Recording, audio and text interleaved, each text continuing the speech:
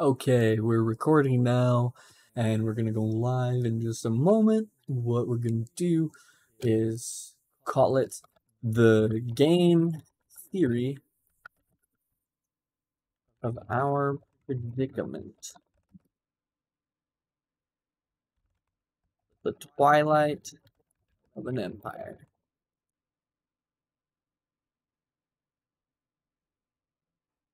And we're gonna go ahead and start with that, I believe. Let's just give it a shot, shall we? Hello, everybody! So I believe we're now live and recording, dual purpose. We're gonna try this out for a change, see how this goes. We're going to talk about some game theory. This is going to be relatively brief. I just wanted this to be on both channels. So without further ado, here we go. Let's imagine the hawk-dove game, shall we? Let's talk about if we could have an ideal society. So here's us. If I am a dove and I happen to be in an environment full of doves, replete with doves, well supplied with doves, abundant doves, then and we want victory. We want a vole, perhaps. A vole. We want the thing, the desiderata, the desideratum. Singular. So we want victory. We get half of it because we're gonna share it. We don't have claws or fangs. We're not a raptor. We're a dove. We're kind of an idiot. We bob our head around. We move around kind of funny. Not the best at flying. Not the best at seeing. But we get half. It's pretty fair. Okay, but you know what? Fair enough. That doesn't really happen. We don't have those environments. You're never going to get rid of the hawks. You're never going to get rid of people who are cheaters, free riders, whatever. You're never going to get rid of your enemies, your hawks. Okay? So, you are a dove and you're playing a hawk's game. You lose. Plain and simple. You lose. You don't have a leg to stand on. It tears you up if you try to compete with it, so you don't. It gets the whole vole. It gets the desideratum. It gets the thing. It gets victory. All the spoils to the victor, to the hawk. So, a lot of doves die. A lot of doves go out of business. A lot of doves end up in prison. A lot of doves end up in the military or, in a field somewhere. I mean, and in terms of humanity, these are your potential. I think Einstein has some kind of quote, it's your Picassos out there, your Michelangelos, your Da Vinci's, just sowing fields or stuck in a warehouse somewhere. The human potential that we're missing out on is vast, illimitable, because humans have value by virtue of their mere existence, and we will inductively work backward in an empirical way from that point. And we will be able to demonstrate that you can mine a person's phenotype, their physiology, for a unique mode of being, of thought, a unique protein. Something's gonna be able to justify every individual existence just by virtue of its being. I digress. If you're a dove in a hawk's game, you lose. And that's a lot of what's happening now. But there's actually another instance that's a lot like what's happening now, and we'll get to that. Let's think of this like a progression, sort of, okay? This is ball and stick. We're playing with games here, game theory. This is a model, but we're gonna roll with it. It's pretty powerful. Fair share. Ideal society. Not gonna happen. Doesn't happen. We can approach this. We can try to get this. But maybe we want to have teeth, and maybe we want to make a new environment somewhere, somehow. A new game where those who have teeth and those who have claws divvy up their spoils. Because what happens to the doves if they just get nothing and all the hawks are too many, too powerful, doves die. Okay, now it's a hawk eat hawk world. It's a hawk versus hawk world, or it's gonna be anyway, because now we're a hawk. But if we're up against that dove, it's important to remember we win. We got a lot of incentive to be a hawk. Got a lot of reason to be that hawk. In the human scenario, in our frame, in our hermeneutics, however, we have every reason. We have every heteronomy, law and incentive, and the parameterization of homeostasis, our very will to live, sees that the compulsion would be such as to justify our behaviors with victory. Why not be the hawk? Why not take it all from the doves? All right? You win versus the dove every time. You get victory, you get the vole, the desideratum, the thing, you get it. Okay. So just be a hawk. Well, now it's a hawk eat hawk world. And this, I think, is a lot like the environment we're in. We have a lot of predatory structures and institutions that are lording over our lives. We've got choice architecture. We've got nudges. You can look those up in the psychological literature. We have people who are deeply invested in seeing that we're algorithmically tweaked to behave, just as our environments would suggest we should. And we are creatures of genetics, of DNA, of course, and our whole transcriptome too. Don't forget the RNA. But we are significantly shaped by our environment. If we switch the economic environment, if we change the heteronomy, if we change the educational environment, if we change our cultural environment, we can be better. We can be amazing humans. We can do a lot with this. But in the current milieu, in this hawk eat hawk world, let's talk about this scenario. You get half of the vole of victory, but there's a cost to it as well. You have to fight. Everyone, everything is fighting each other, whether it be corporation versus corporation, an individual versus a corporation. Oh, and think about this with that hawk dove scenario. So I'm a dove, I'm a lowly wage worker, and my corporation hawk, wage theft. Boom, there it is, gone. You can't prosecute that. Like these scenarios exist where they're monopoly, boom. Cox Communications, whoever you are, whatever you are, boom. You can't win. It might even be providing you a legitimate service. Facebook, Twitter, whatever the monopoly is, Tesla, the charging infrastructure, the airlines, the media, the oil corporations, the meat packing, like the meat distributors, the baby formula, right? That was only done by 3 or 4 corporations. So the hawks win. They do zero you out if you're a dove. So we're in this hawk eat hawk scenario. There's the fight. Okay, traditionally, it's supposed to be something like the government, which is kind of hawk itself in plenty of cases, I'll grant you that all the time, is gonna incur a cost on corporations or the kinds of hawks that are going to really go out for your everyday doves. You're just plain working people, or however, just people trying to live their lives. Okay, it's supposed to incur a cost, but there are other ways these costs are incurred.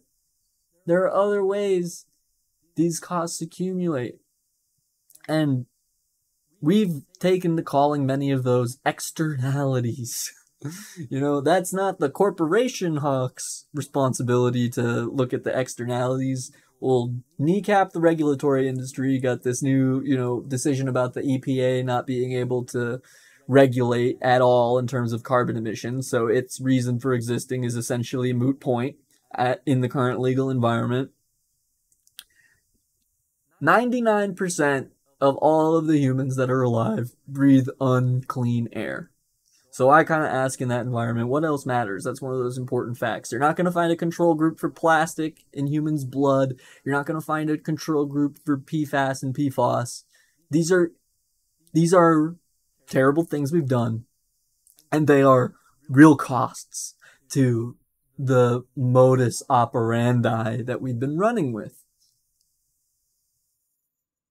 They will eventually collapse the system. They will eventually subsume the entire game, because the costs will override the benefits and the ability of hawks or doves to weather the storm, so to speak, to stay, with the analogy here, the metaphor.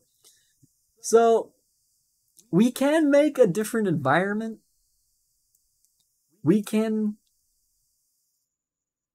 only by virtue of collective action, only by virtue of solidarity, we can confront the hawks. We have to be somewhat hawkish ourselves.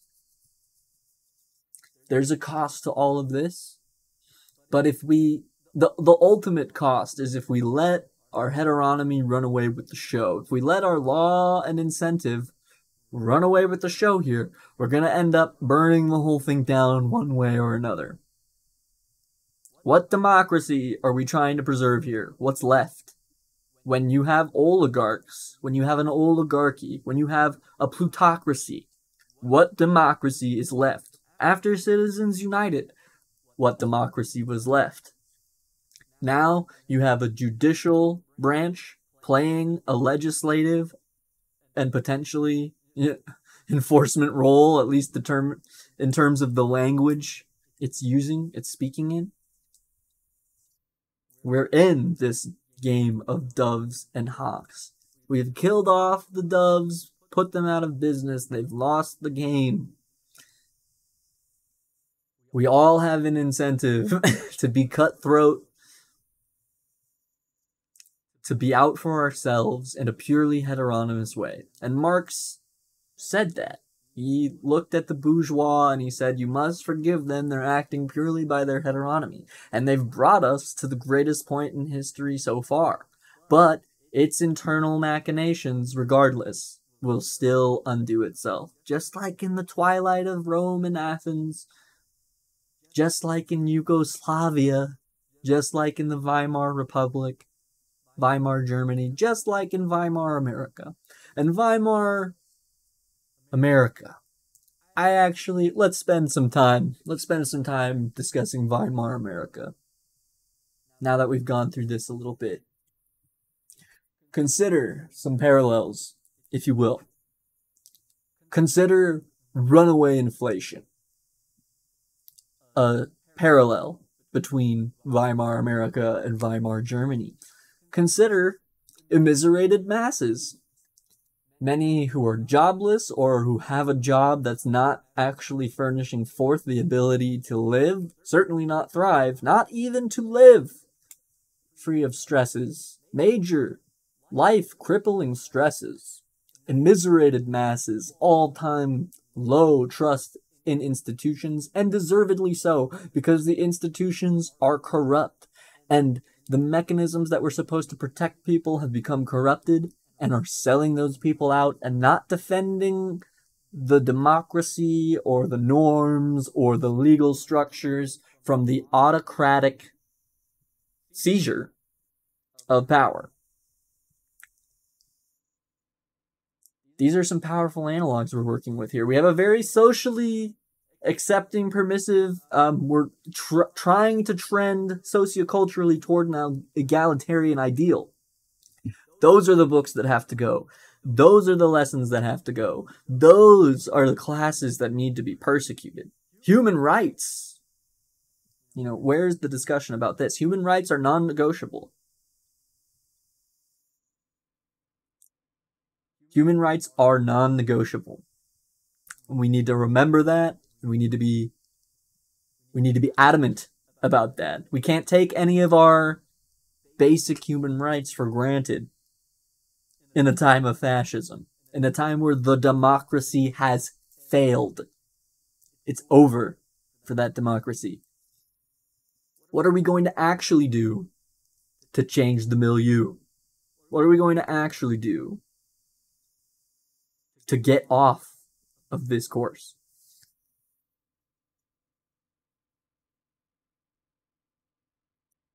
We know where Weimar Germany went with its misery and its politics and religion of despair.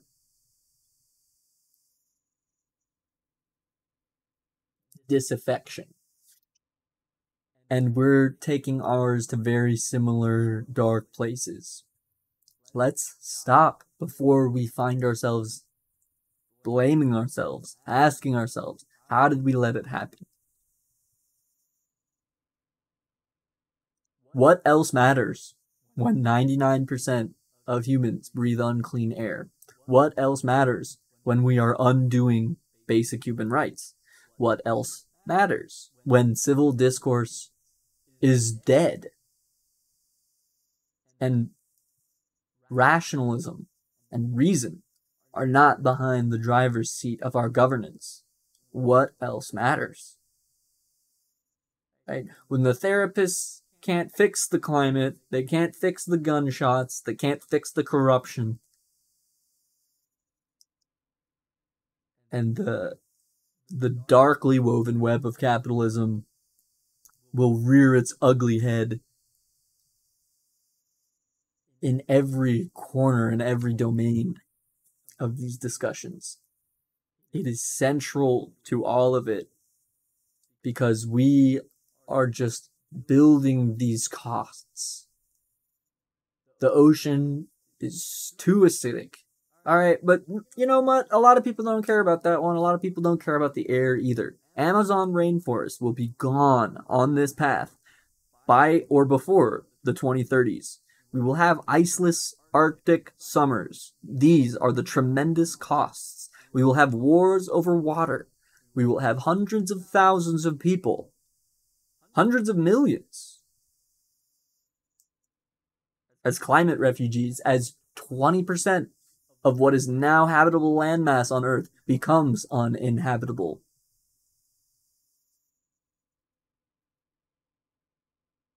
In the midst of our destruction of human rights and our backward sliding to the Middle and Dark Ages, we need to restore reason. We need to have solidarity. We need to speak as things are. The democracy is over. The democracy is done. The democracy has failed. We have a corrupt plutocracy run by oligarchs, plutocrats. That is the baseline. We must speak things as they are. Human rights are in danger. Our precious brothers and sisters are in danger. Our precious brothers and sisters have been dying needlessly and at greater expense than is needed. The numbers have been crunched multiple times. Medicare for all saves more people for less money. Anything else is cruel stupidity. And that's the point. Cruel inanity that forges apathy and creates the misery that foments the rage and disaffection that takes us to fascism. We need to consider what we're doing and where we're going and what's important.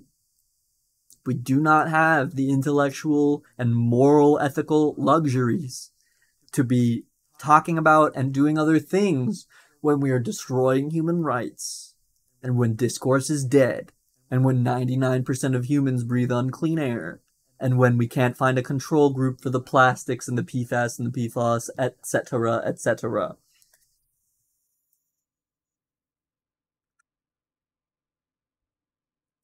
People my age, with less to lose than the people who are older, need to start acting out.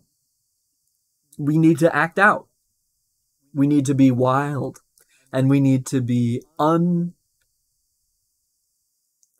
uncomfortably erratic and emphatic. And we must be serious. We must be impolitely, civilly disobedient, at least. At the very least, if we want anything to change for the better. Otherwise, we're going to be dead and done before you know it.